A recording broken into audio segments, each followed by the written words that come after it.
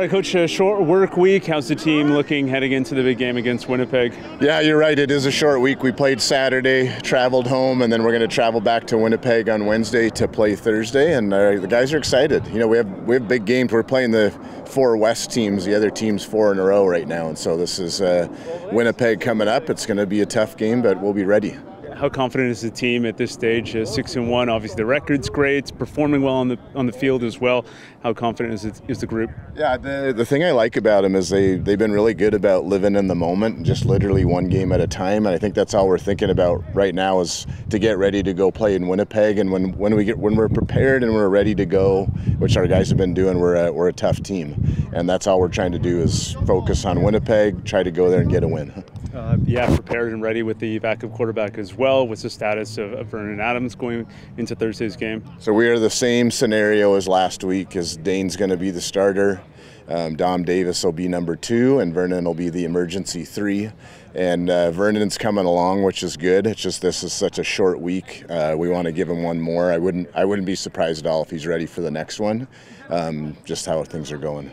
And as far as protection goes for the quarterback, allowed sacks 5 in each of the last 2 games. Is that an area of concern at this stage, or is it something you could easily fix, you think? Yeah, I mean, that's a function of everybody, and there's lots of things we can be better at. I always tell our guys the good news, bad news on not playing our best. The bad news is we're not playing our best. The good news is we can still win and have things to get better at. And so that's a function of everybody on offense. If you have any protection issues, it could be the O-line, could be the running back, could be the QB not getting the ball out on time, or receiver not running his route correctly, all those teams. It's also, they pay the other guys on the other team too to make some plays. So lots of things to get better at, and we'll keep working at it. On that side of things, though, is there one particular area that you feel like you could improve, or is it? I'm always, as the head coach, I'm always harping on the penalty thing of being low on the penalties. We've played a couple teams this year where the other team took a lot of penalties, and I think our guys are understanding that firsthand now. Is that when we limit the negative football, which that includes penalties,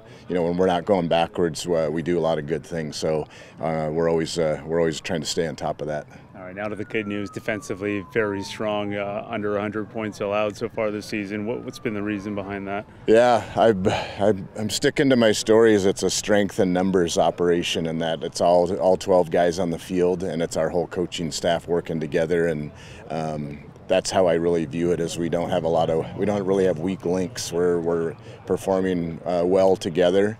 And we're just really proud of the whole group, the players and the coaches. Is there a number particularly you want to keep Winnipeg under going into that game?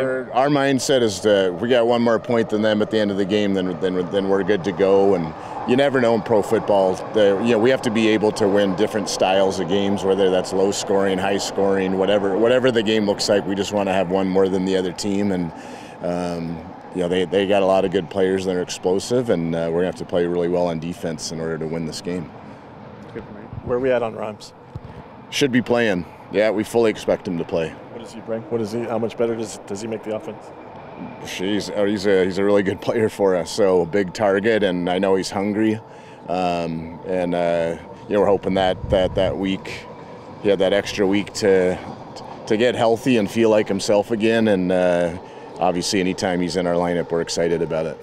How excited are you to get the full group back at some point? You've hardly had them. Yeah, you're right. It hasn't been like we've drawn it up, but the good news is we've had good depth, and we've had people step in, and that's part of the deal. Is when you go through a long season, there's going to be times where people are out, and we need other people to step in and still get the job done, which they've been doing.